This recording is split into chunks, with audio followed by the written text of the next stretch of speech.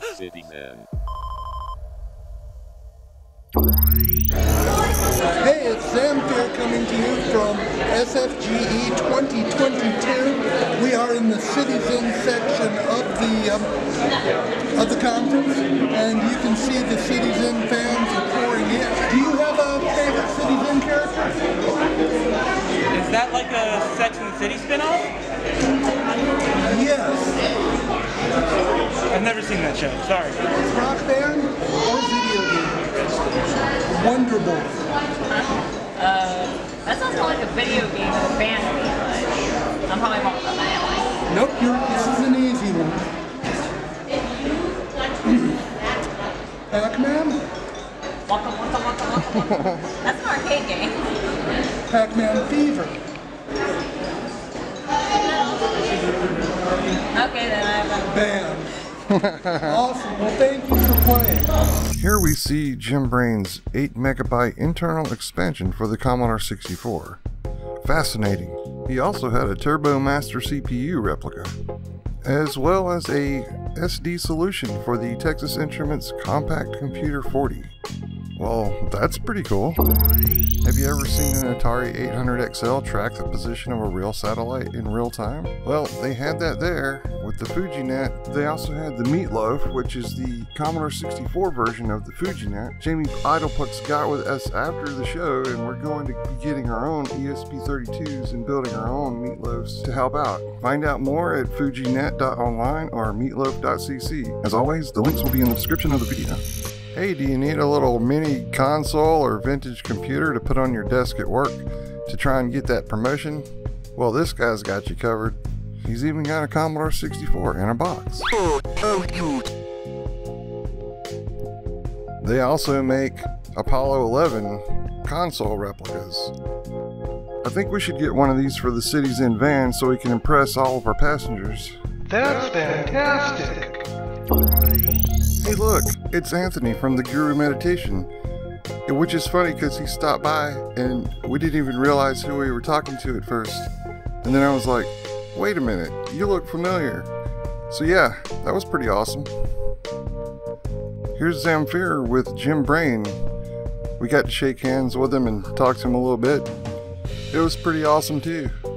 We were able to recommend a really good barbecue place to him and he appreciated it. Here's Earl, the president of the Atlanta Historical Computer Society.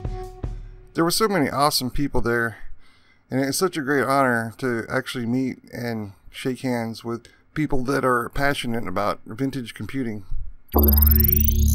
Now we're going to show you some vendors that we thought were really cool. What you're looking at is some custom woodwork that's been painted and shellacked, and it looks really cool. And these guys are called 8-Bit Zero, so check them out. Nurpesh from Seven Raven Studios stopped by our booth and shared his passion for the Commodore 64. Seven Raven Studios makes games for consoles, PCs, and mobile, so check them out. There was a nice young lady that was from the Evergreen Borough that asked if we wanted to use her cart to move our stuff in. And that's just freaking awesome, you know? So yeah, go check her website out.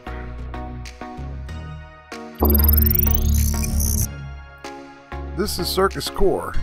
He makes glass lights, decorations, dice trays, coasters, bookmarks, lightning swords, cutting boards, crosses, deck boxes, furniture. He's really good with woodworking and he's pretty cool too. He was at the after party with us, so we got to talk to him a little bit more one-on-one.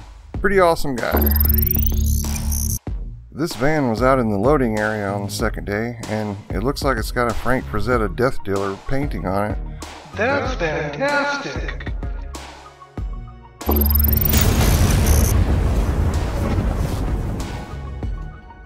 Hey, what's going on YouTube? It's your boy PMG.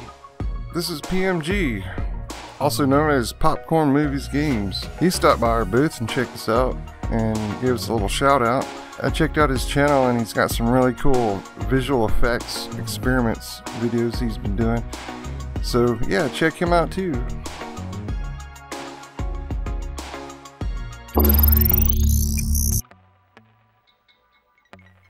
So here it is. It's towards the end of August, and I've been really procrastinating on getting the voiceover footage to deadline here.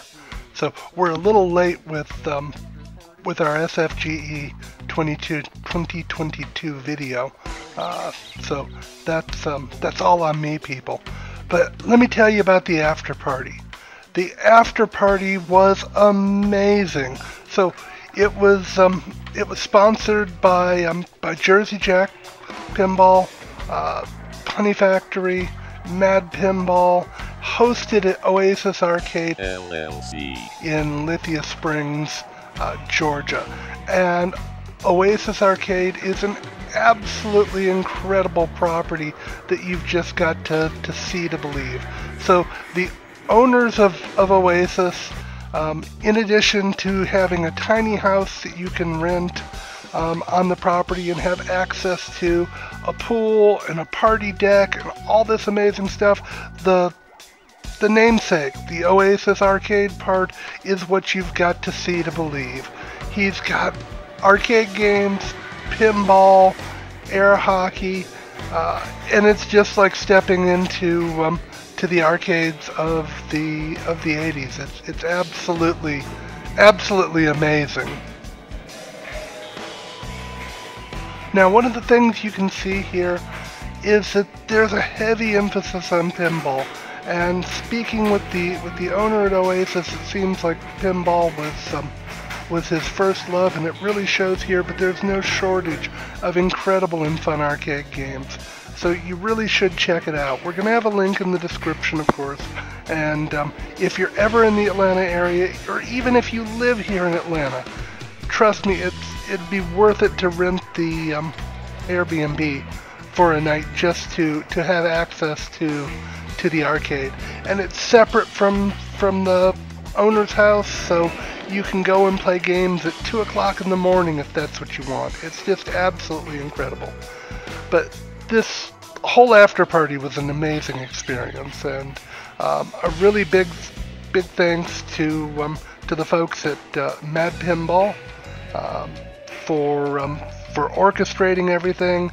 And Jersey Jack played the brand new Guns N' Roses table there. That was amazing. No, and I spoke with Jeff at Mad Pinball about getting a machine, and he hooked me up with an awesome deal on a Stern Mandalorian machine, and I love it. So we'll be doing a video on that machine in an upcoming video. But if you want to talk to Jeff about getting your own pinball machine, we're going to have the link down in the description, of course.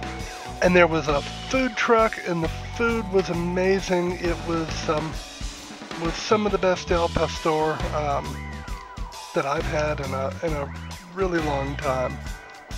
And I worked in an area where we had consistently good Mexican-style street food, and El Pastor was just a favorite of mine. But Tres Jardins, that's fantastic. My Spanish is terrible, y'all. But Tres Jardins, I'm not sure how you say it. But however you say it, it was delicious and just fantastic food. So again, you're here in the Atlanta area, check your local food truck parks and stuff. You can't go wrong.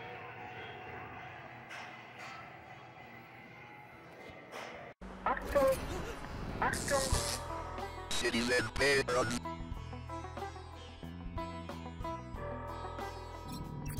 Sunday. All have hope. Midville. Created Red Podcast. Thomas Mulligan. Is been show rental. Since sizes. In Barn. Thank you.